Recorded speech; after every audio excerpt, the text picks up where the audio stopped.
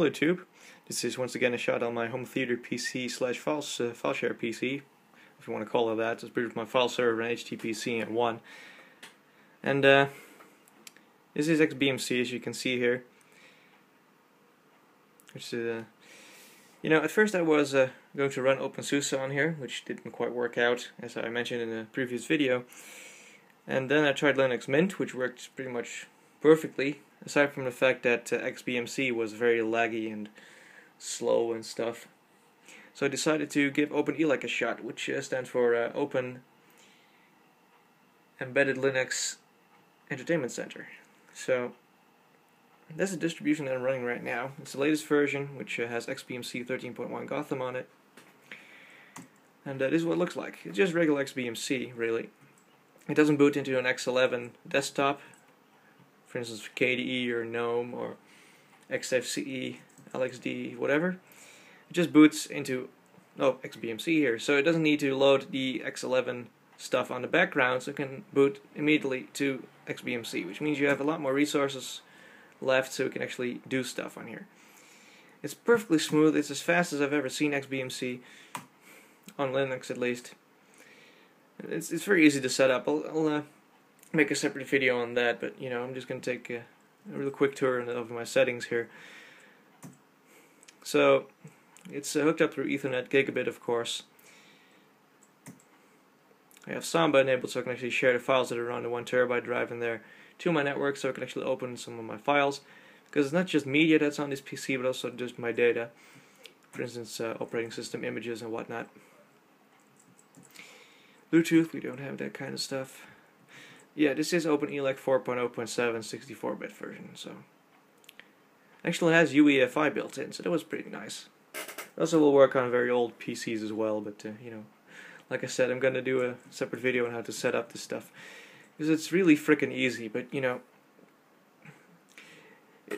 think making a video of that is really a good way to show that it's just a matter of minutes to get this thing set up and get OpenELEC running on pretty much any PC. I have some very exotic hardware laying around here with ULI chipsets and ULI Ethernet and stuff, and all that stuff worked out of the box with OpenELEC, so that was really, really amazing. I never expected that to work, because Windows has difficulties with that, and most other Linux distributions do as well. So that was actually pretty cool. But you might want to see this stuff in action here. So I have my weather set up, so I can actually see what the weather is like, what's going to be. It says it's 22 degrees outside. Well, I guess that's fairly accurate. That's about it. 88% humidity. Yep, we have some we've had some thunderstorms around here, so the clock is set incorrectly. I have to change the time zone, but because it's in fact not 1847, but it is 2047. But that's all fine and dandy. So let's just get some stuff rolling here. I have a music library. I just have to browse to my disk here, and then I go to my music folder. I haven't actually opened the music folder yet, so it's just going to get all the media in there. As you can see, smooth as butter.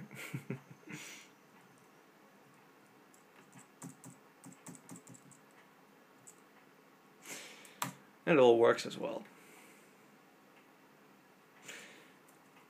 I believe I don't have the sound hooked up at the moment, so I'll just hit pause. And I have in fact not plugged in the 3.5mm jack. I am very smart sometimes. There we go. Trying to not get this video very shaky. I'll make sure that the volume is down before I actually resume.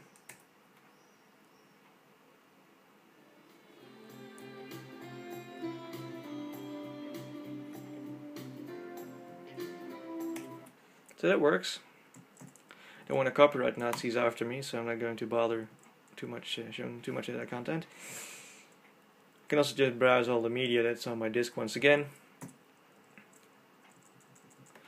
But I believe I have video add-ons in here. There we go. For instance, let's just check out Cinemassacre here.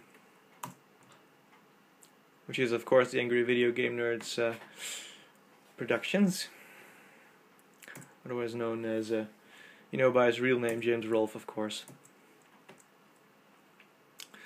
Ooh, Contra. Let's check that out. Here's a Contra game that isn't talked about so much. Contra Legacy of War. I have never played it. See, that works just fine as well. And even in the background it will actually resume playing just fine. I haven't actually bothered with the video settings too much yet. Currently just opening an SD stream, but HD media will play just fine as well. You know what, I'm actually going to close this in the background for now and actually browse to some HD content. Let's see, we've got some Futurama here, Season 7.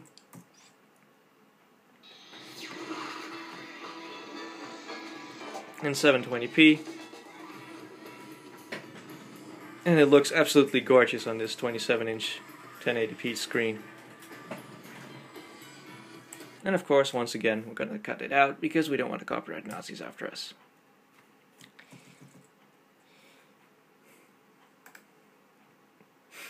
Okie dokie, so that's pretty much the demonstration and a little bit of explanation on my upgrade, I want to call it that, to OpenELEC on my HTPC/file server PC right here with the gorgeous AMD AM1 platform.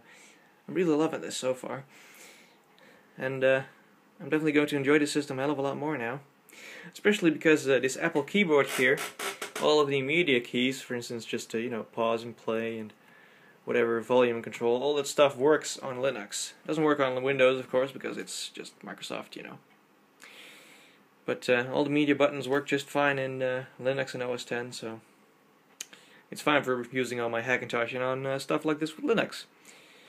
So anyway, before I get carried away too much, I hope you enjoyed this video, and I thank you all for watching, and don't forget to like and comment and subscribe if you want to see more of this kind of content. So have a good one, everybody, and see you later.